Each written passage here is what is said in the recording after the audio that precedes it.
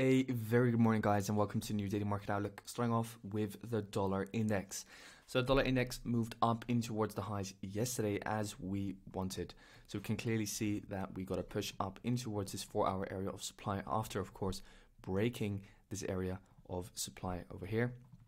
So once that area of supply was broken, we got that bullish fractal structure. So you guys now know that I do potentially expect that further upside on the dollar index. The only area of resistance that we still have is this 4-hour area of supply, a very beautiful area of supply because overall we had very clear liquidation right below the area of supply. As you can see, this was your highest wick. Pretty much have kind of like this trend line liquidity lying over here. You can see this high tries to take out that high, this high tries to take out that high. Every time it fails to do so, so there's a lot of liquidity being built up right below this area of supply. Then what happens, you tap in towards that supply, take out this liquidity high, and straight away you drop in towards the downside. So this is the kind of price action that you really need to take into account when trading. So overall, this is kind of course, your extreme area of supply over here on the dollar. So it's either move down from here or not. So what I'll be doing today, because of obviously we've already capitalized on euro dollar, Aussie dollar, pound dollar trades in towards the downside. I'll now be waiting for this area of supply to break, or of course to hold in towards Monday. I'm not going to be trading today on the major dollar pairs. What I'll be doing is I'll be waiting today. Okay, can we break through this zone? Can we break this high? Because once this high over here breaks, then I'll be very confident that we're going to see that 4-hour structure shift and that the dollar is going to continue up higher in towards, of course, the highs in line with the overall daily trend that we have over here, which is, of course, still bullish from this low in towards this high. So that's what I'm waiting for. In towards Monday over here on the dollar index. Now moving on in towards euro dollar. So euro dollar, of course, obviously the best trade that we had yesterday. Absolute beauty. We can very clearly see that we moved, of course, in towards that daily and 4-hour area of supply. So overall, first of all, from a daily perspective, we have that area of supply, we have that 618 fib retracement, and obviously we started to see some reaction yesterday. Now going in towards the 4-hour time frame, everybody knows the first opportunity came once we got that fractal structure break over here. So we had that 4-hour BOS over here, and after a 4-hour BOS, what you expect a pullback in towards the downside. When you expect a pullback, we expect the pullback when the fractal structure breaks. So we got that fractal structure break, and as soon as we got that, we can see resistance was formed and price dumped in towards the downside. So yeah, beautiful price action as of yesterday. So what I'm waiting for today is pretty much when are we going to see for the downside? At the moment, this is your 4-hour low over here. And ultimately, where you want to be buying is, of course, inside, let's say, the extreme of the overall 4-hour range. So this is your 4-hour range, right, from this low all the way up in towards this high. And we're now pretty much resting at the 786 fib, in between 786 and 618. However, we also need an area of demand. So we had this area of demand over here. So we can also see that once we tapped in towards that demand zone on this candle, you kind of like saw that upside come into the market. As you can see, we tapped in, saw a bullish candle, and then boom, price pushed up.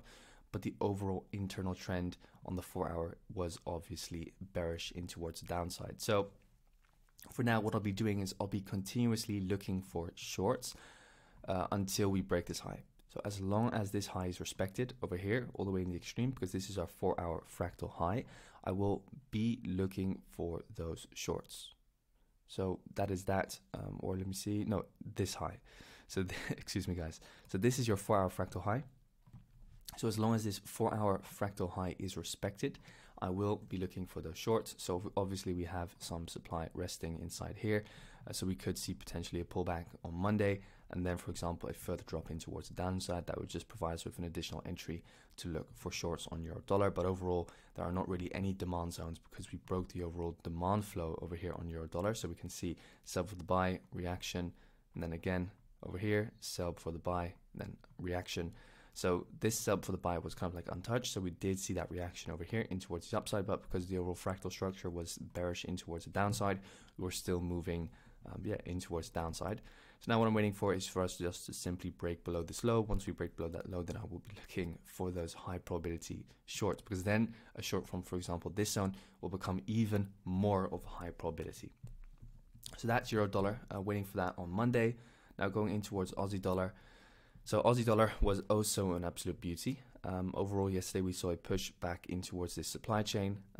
Again, very similar to euro dollar. Overall, inside the premium still, but less bearish momentum, obviously. So we can see inside premium, once we broke the fractal low over here, we were looking for those shorts in towards downside. So this then becomes your supply, this buy before the sell. We move in and we move back out very strongly. Now, this is your buy before the sell-off. So we move back in, and then obviously we started to move back out again. Now looking on the 15 for today, what can we see? Well, overall, this was your 4-hour or your 15-minute swing structure. So high, and then we broke the low over here. Then this became your swing low over here. So at the moment, this is my 15-minute swing low. This is my 15-minute swing high. I see that there is obvious liquidity over here, but we do have, for example, supply located over here. So price could move down from here. Or if we move up higher and we kind of liquidate, let's say this high over here, then there is still potential for us to move down from the extreme. So what I would be looking for today is, let's say, okay, is this supply zone valid? Let's see. I would like to see a push down, break of this 15-minute fractal low, then a pullback, and then a further sell-off for that additional confirmation, just to see that this is a valid zone. So that is what I'll be looking for, for Aussie dollar. Let's say we just continue up higher, then that's also perfectly fine. And I'll just wait for the extreme to get hit over here, and then again, just wait for that 15-minute fractal structure change. And then of course you have the highest probability shorts possible. Let's say this doesn't happen and we just move up higher, perfectly fine. I'll just be waiting for Monday's trade, and then overall from a 4-hour fractal perspective, we'll just wait for new fractal structure to form on Monday. At the moment, this is your 4-hour fractal high over here. So as long as this fractal high is respected, shorts are still on the board for myself.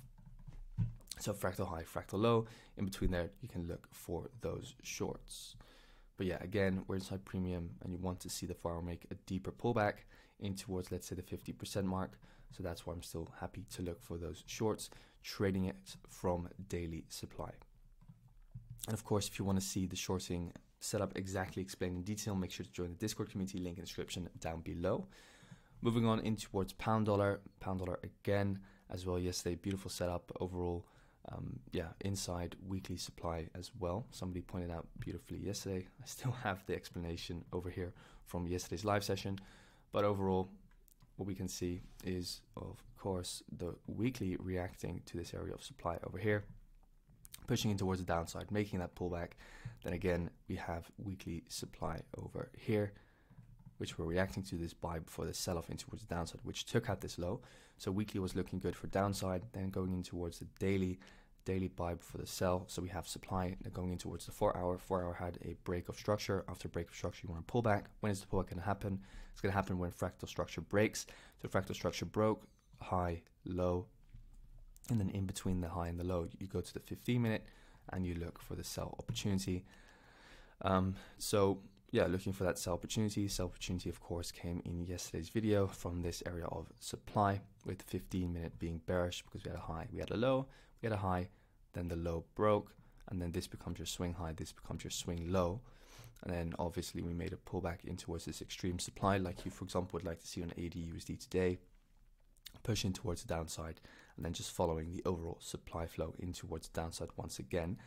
Because then what you saw yesterday was, for example, over here, this buy before the sell-off, price tapped in towards there. I'm not drawing the best of the best lines, but then you saw tap in towards that buy before the sell, and then again a very aggressive sell-off, and then once again, guys, pull back over here in towards this final extreme buy before the sell-off, tap, and then again sell-off in towards downside. Then this morning, once again, we're now pushing. Let me just quickly check.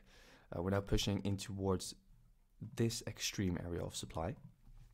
So drawing it from the body to the wick, we can see obviously liquidity line here, price rejecting. So now what I would like to see is a break of this low over here.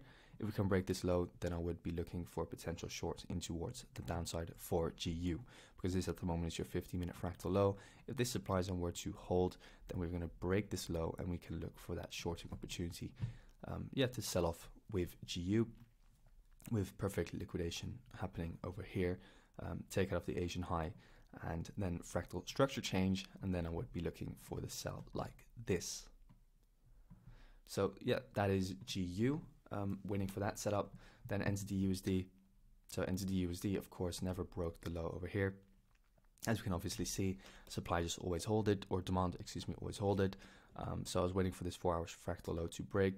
Then I was going to be looking for a short. Didn't happen. So yeah, we saw still continuous upside, no issue at all.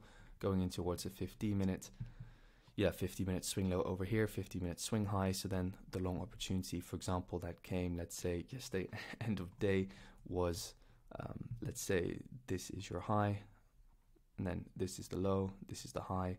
So then what we can very clearly see is that we pull back in towards this sell before the buy. Price comes in, and then again over here you kind of get the setup that you want with a fractal because over here inside this move up itself we have the fractal structure change upon the break of this bearish candle, which is your sell for the buy. Put the order on top of there, and then you can just target the next high. Of course, you're going to have a wider stop loss. It's not the best risk to reward, but obviously just showcasing how you can enter these kind of trades. And then, of course, kind of like the Asian session comes, so the market gets slow, and then it's not best to be in a position. But you're just showcasing how you could have traded that long. But then again, 4 hour is, of course, bullish. But due to the fact that you have that 4 hour BOS, you would like to see a deeper pullback in towards the lows, at least towards that 50% mark. But I mean, as long as the overall demand flow is holding on the 4 hour, you can just continuously look for those longs. But preferably, I would have liked to see a push in towards this sub for the buy, which lies right on top of the 50% mark of the overall swing range. Could still happen. If it doesn't happen, also fine, because demand over here did play out. Going into our last pair, of course, gold. So gold still just ranging, not really moving at all. I was looking for this zone, first of all, for potential pullback. We did start pushing in towards there, but no real follow through. Overall, here on today's chart, we're just ranging, so not going to be doing too much with gold. I'm still looking for that potential short. I would like to see, let's say, this high get taken out, because now the current structure does seem a little bit bearish like this. So let's see if we can take out this high, and then I will be confident that we're going to see that further upside, and I'll be happy to look for longs once again. Going in towards the 4 hour, that is also, let me see, so fractal structure wise, we broke this low, so that became your high over here, became your low. Then we broke this low. That means that, let me see, so this becomes your fractal high over here, this becomes your fractal low. So the high that I just pointed out on the 15, that's now your fractal high.